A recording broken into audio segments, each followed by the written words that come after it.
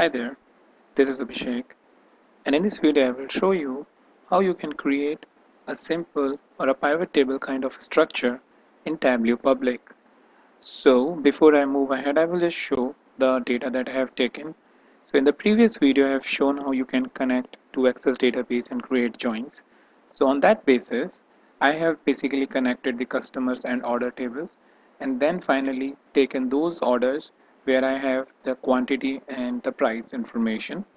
So with this information, I have taken all of that into the sheet 1 so that I can do my data visualization or matrix creation. And here I have the customers information order items query where I have their order item dimensions, and then order table where I have few more dimensions related to the orders. And here in these measures I have price, quantity or subtotal, all this kind of information which is required. So let's quickly see how you can create a simple table.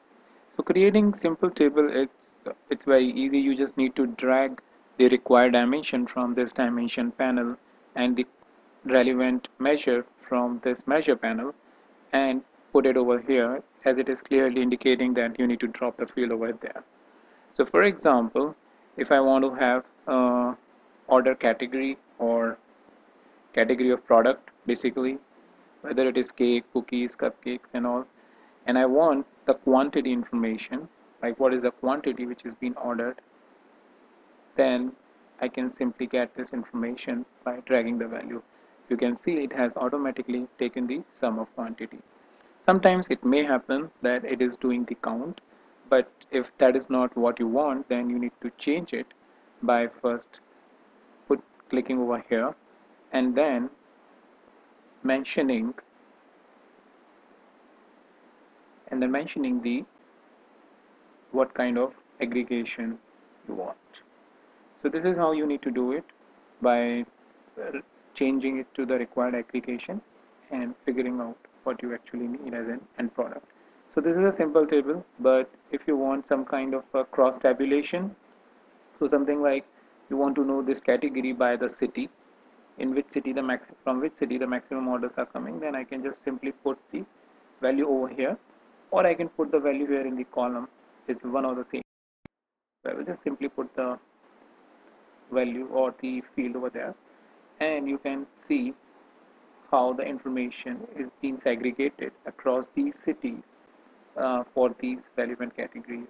And this is how you can create a pivot table kind of structure for your metric. You can also change the way it is currently looking. If this is not how you want, and you want to put uh, city right before the category or right after the category, then you need to drag field value accordingly. So if I want city before the category, then I can put right before the category, or if I want after the category field, then I can put after the category and see my relevant information.